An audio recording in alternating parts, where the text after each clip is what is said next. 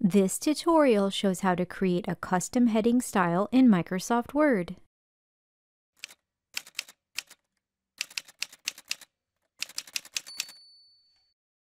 Hello, my name is Erin. In my previous tutorial titled How to Create and Customize Headings in Microsoft Word, we covered the basics of using headings in Word, including customizing Word's 9 built-in heading levels. Today we're going to look at how to create a new custom heading style that will exist separately from the built-in headings. In fact, you can use custom heading styles and the built-in heading styles in the same document. In addition, we'll also look at how to save a custom heading style for future use and how to delete a custom heading style. Plus, the bonus section at the end shows how to delete a custom style that won't go away because sometimes they're stubborn. I'll be using Word for Microsoft 365. These steps also apply to Word 2019, Word 2016, and Word 2013. We'll cover the steps for Word for Mac in a separate tutorial because those steps are different than those shown here. To begin creating a custom heading style, select the Home tab in the ribbon. Then select the heading level you'd like to create in the Style Gallery. This step is very important because your new heading won't be included in your table of contents or outline without an assigned level. Also remember that you're creating a new heading level style, but you won't be replacing the existing built-in heading level style. One final tip before we move on is that additional heading levels will appear in the gallery after you use lower levels in your document. For example, heading level 4 will appear after you use level 3. Once you've selected your level, type a word or phrase, which can be a real heading or just sample text. The new text will appear with the built-in style of the heading level that you just chose. Next, select the text and use the options in the Font and Paragraph group to format it with the font, font size, font color, emphasis, which is boldness, italics, and underlining, or alignment that you want to include in your new heading style.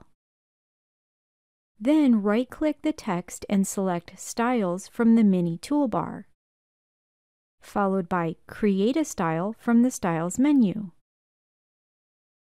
You can now give your style a name in the Create New Style from Formatting dialog box. When you're finished, select the OK button. Your new heading style should appear in the Style Gallery, and you can apply it to any text in your document.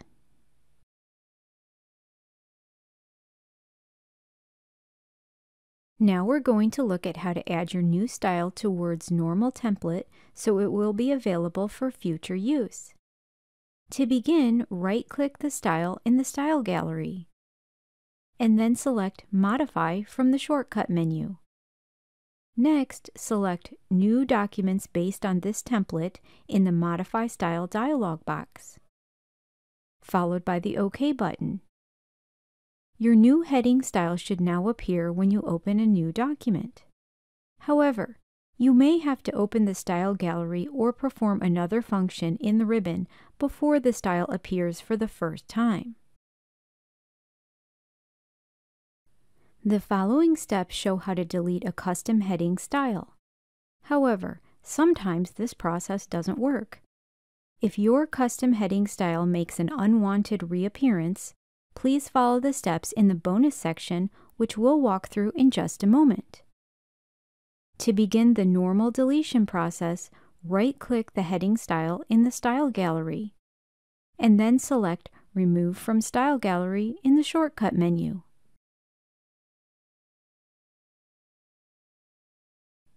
Your custom heading style is stored in the normal template file in Windows. If it won't delete or keeps reappearing after using the method in the previous section, you can delete the existing normal template file. Word would then create a new normal template file the next time you open the software. Please be aware that deleting the normal template file will delete all existing custom themes, changes to your default font, or other custom styles. Also note that the location of my normal file will be correct for most Windows users. However, there is a chance that your file will be located elsewhere. To begin, save any open documents and close Word. Then press the Windows key plus E on your keyboard to open the File Explorer. Alternatively, you can search for File Explorer in the search box in the taskbar. Next, select the Windows C drive in the File Explorer. In the C drive, select the Users folder. Then select your username folder. For example, my username is Aaron. Now, select the View tab. And then select the Hidden Items options if it's not already selected. This will reveal folders that were previously hidden. Next, select the App Data folder, followed by the Roaming folder and the Microsoft folder. Finally, select the Templates folder. Within the Templates folder, select the normal.m file and then select the Delete key on your keyboard. Alternatively, you can right-click the file and select Delete from the shortcut menu. When you're finished, select the X to close the File Explorer.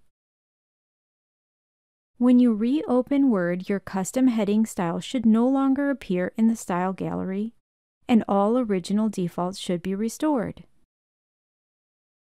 I have created many other videos about Microsoft Word, including how to change the default font in Microsoft Word and how to create custom bullets in Microsoft Word. Please see the complete list in the playlist titled How to Use Microsoft Word, which is linked in the description box below.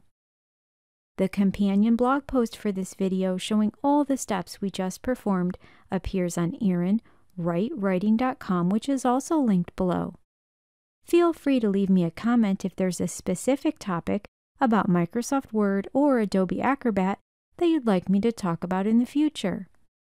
And please subscribe to my channel so you don't miss future tutorials, and give this video a thumbs up if you found it helpful. Thank you so much for watching.